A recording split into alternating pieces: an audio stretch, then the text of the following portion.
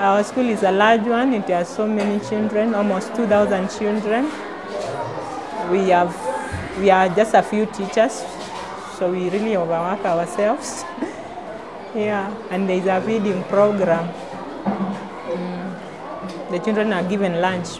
I was taking the book Choose Right because it really brings out the theme so clearly, and the children are able to pinpoint the main points and even memorize the verses, making the right decisions and also taking responsibility over their activities and caring about others.